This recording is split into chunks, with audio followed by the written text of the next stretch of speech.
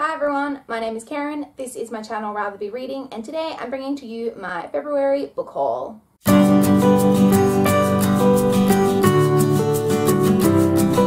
So I managed to acquire a lot of books in February. I picked up 14 books from the library this month, and I bought 10 books with my own money.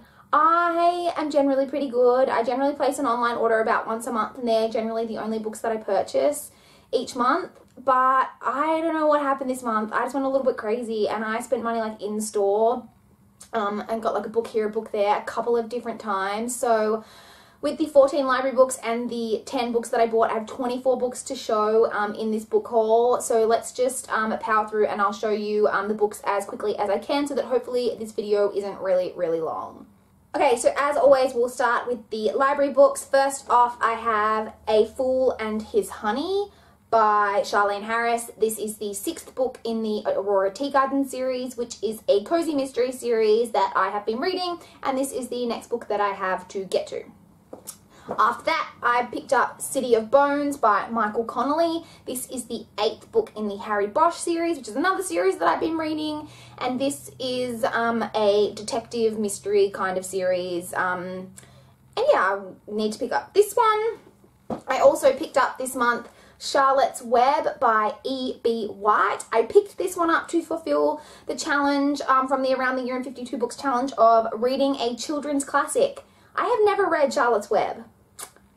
Yeah, I don't know how that's possible, but I never have, and I've never seen, like, I know there's a movie and I haven't seen it, and for some reason for years I thought Charlotte was the pig, even though it's called Charlotte's Web. I don't really know what to say about that, but I'm clearly an idiot. Anyway, I picked this up this month. I'm really excited to get to it because I just think I'm really going to enjoy this. So yeah, I picked this one up this month. Next, I picked up Gates of Paradise by Virginia Andrews. This is the 4th book in the Castile family saga. You may recall me saying that I really hadn't been enjoying the series.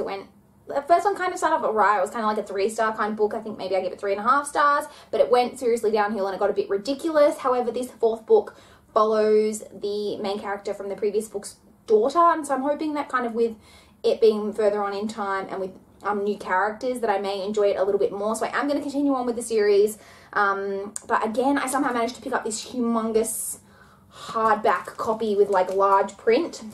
So as you can see, that's like a really big book, but I'm just going to be really annoyed to have to around in my handbag when I'm reading this. But yes, I picked up this month. I also picked up Black Coffee by Agatha Christie. This is, I think, the 7th book in the Hercule Poirot series that I've been reading. And I also picked up Crime in the Picture by Emily Rodda. This is the 12th book in the Teen Power Inc. / Ravenhill mystery series. This month, I also picked up What Alice Forgot by Leanne Moriarty. Originally, I picked this up to fulfill the challenge of reading a book with one of the 5 W's, like who, what, when, where, why. And I was going to use this for what, but I ended up reading another book that had what in the title, and so I decided to use that one for that challenge and to use this for a book that has a first name in the title, being Alice. I read Big Little Lies by Leanne Moriarty last year, and I really enjoyed it.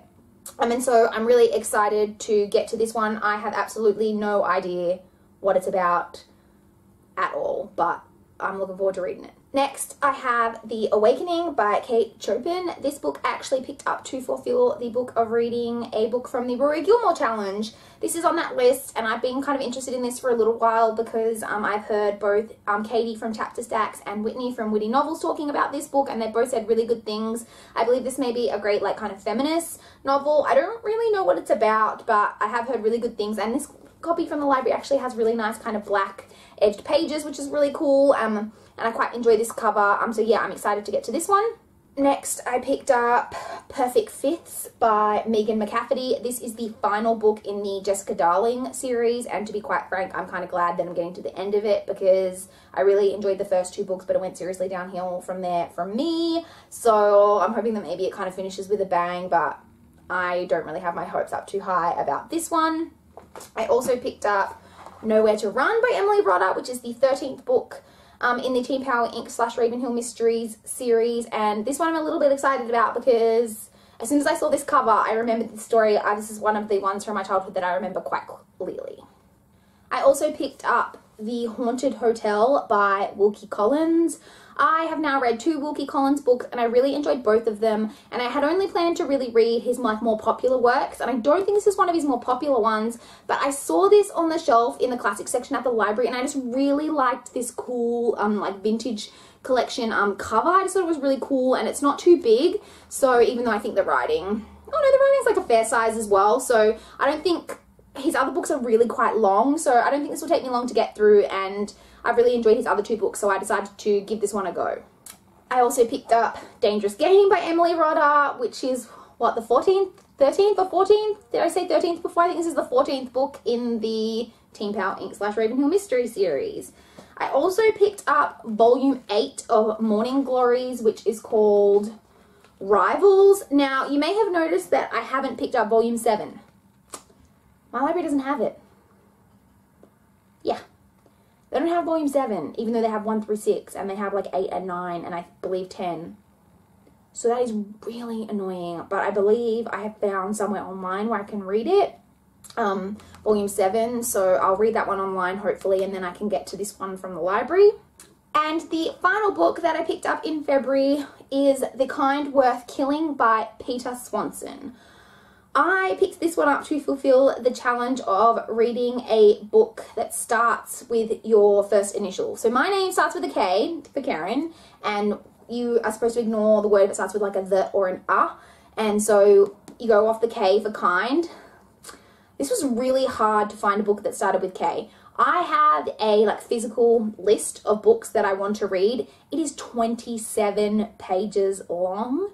And I went through the entire 27 pages and there were 5 books on there that started with a K, and the other 4 were all first books in series, and I didn't want to commit to another series at this stage, so I went with this one purely because it was the only standalone. So I believe this is a psychological thriller. Yeah, the year's most addictive thriller. The Kind Worth Killing will keep you gripped and guessing late into the night.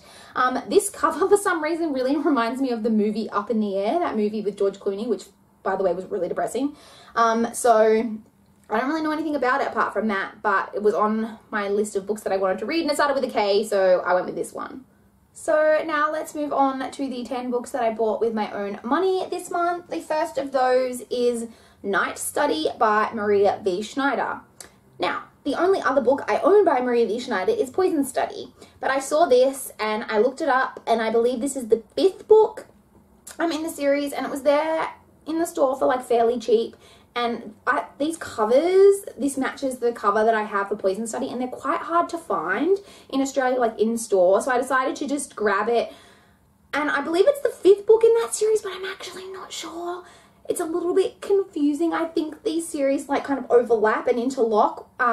So if you know the order that Maria V. Schneider's books are supposed to be read, please leave a comment down below, because I may have to do some Googling or something, because I think it's the 5th book, but it may also be the 2nd book in another series, but it could be both. I really don't know, but I picked this up. On that same trip, I picked up Pride and Prejudice and Zombies by Jane Austen, of course, and Seth Grahame-Smith. I've been interested in this for quite a while, but now that the movie's coming out, I do really want to read it.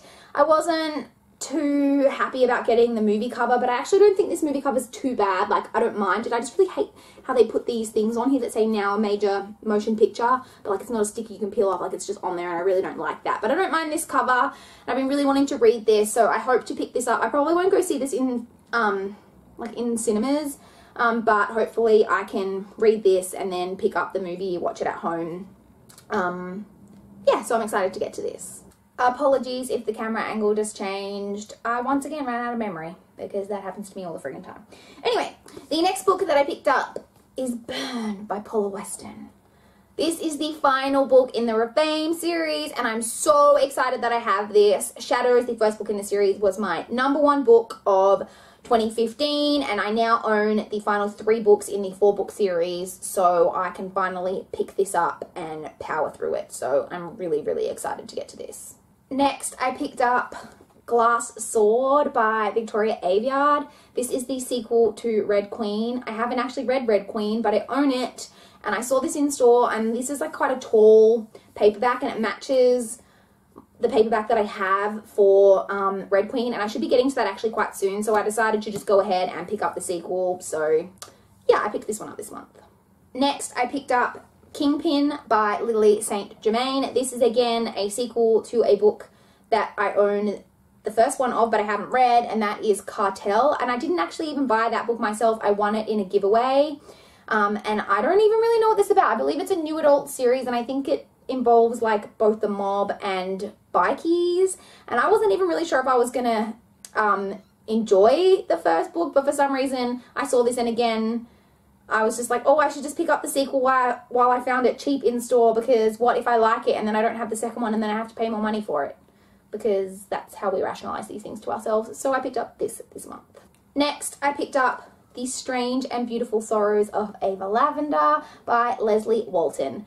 This is a book that I don't know too much about, but I know it is about a girl who was born with wings, and it involves magical realism. And I don't think I've ever really read much in the genre of magical realism, so I'm really excited to get to this. I've heard nothing but good things about this on BookTube, so I'm really excited to get to this. And this, I know people have said it before, but it has a really beautiful cover. I don't know if you can kind of see that leaf like glinting in the light. Like, it's really gorgeous, so I'm definitely excited to get to this one. Next, I picked up Sister's Fate by Jessica Spotswood. I believe this is the final book in the Cahill Witch Chronicles, which is, I believe, a trilogy. And this, I don't really know, again, what this series is really about, except that it involves 3 sisters who are witches, and I know I'm going to really love this series. And so I picked up this final book, so now I own all 3. Next, I picked up The Winner's Crime by Marie Rutkowski. This is, again, a sequel to a book that I own the first one of, but I haven't read. I bought the original, The Winner's Curse. I got that actually for my birthday. It was in my birthday book haul. And I got this because I saw it in store and I was really excited because it was only $8. And this was the only copy that they had. And so I was like, oh my God, I have to get that. And I didn't look too closely at it, but it is not in the best condition. Like, there's nothing really wrong with it. But you can't see it on camera, but here it's like kind of like bent in, and the corners like a little bit bent. And it's not in super great condition. But it was only $8, which is pretty cheap for like books here in Australia. So I figure if I really, really love it, I can always replace this copy later on down the line. So I am excited to have this. These covers are beautiful. Next, I received a $20 gift card. And so I decided, of course, to spend that gift card on books because that's what I do. And so I picked up 2 books. They are the last 2 books that I have to show you. The first of which is Asking for It by Louise O'Neill. There are other books by Louise O'Neill. I haven't read anything by her, but I've heard good things about them. I've heard good things about this, and I saw this in store and I was like, oh yes, I'm going to get that, because I've said in videos recently, rape and kind of rape culture is an issue that I find very, very interesting. And the synopsis of this, I'm just going to read you part of it because it just sounds amazing and I can't wait to pick this up. It's the beginning of summer, and Emma O'Donovan is 18 years old, beautiful, happy, and confident. One night, there's a party. Everyone is there. All eyes are on Emma. The next day, she wakes on the front porch of her house. She doesn't know how she got there. She doesn't know why she's in pain, but everyone else does. Photographs taken at the party show in great detail exactly what happened to Emma that night. But sometimes people don't want to believe what's right in front of them, especially if the truth concerns the town's heroes. This just sounds really, really good. I generally have pretty strict rules about when I pick books up off my TBR pile, but I'm tempted to break them for this book because I just really, really want to read this. And the final book I have to show you today is Room by Emma Donoghue. This is, again, another book that a movie has come out for, which I haven't seen. I haven't read the book, and so I wanted to, of course, get the books so that I could see it before I try and watch the movie. And this is another one that I had to get the movie cover of. Again, I don't hate this movie cover, but again, it has this now a major motion picture crap thing on there that really pisses me off. But anyway, I don't know too much about this. I just know that it is told, I believe, from a 5-year-old's perspective, and it's him and his mother, and they live in a room, and the little boy has never been outside this room. I actually think I've been spoiled a little bit for this book, but I don't know if I have been spoiled or if that's a spoiler, or like, I don't know because I haven't read it. But I am excited to pick this up. I heard really good things about this, and I've heard really, really good things about the movie, and I really love Brie Larson, who plays the main character in this. Like, I love her as an actress, so I'm excited to get to this, to read it and to watch the movie. So those are the 24 books that I picked up in February. I hope this video wasn't too long. I apologize if it was, but I just got a shit ton of books this month, you guys. I'm sorry. If you've read any of these books, I would love to talk to you guys about your thoughts on them down below. I would love to know what book you got that you're most excited for, that you picked up in February. I'd just love to chat to you guys in the comments down below. Please like this video if you liked it. Please subscribe if you want to see more from my channel. But that's all I've got for this video today. Bye, guys.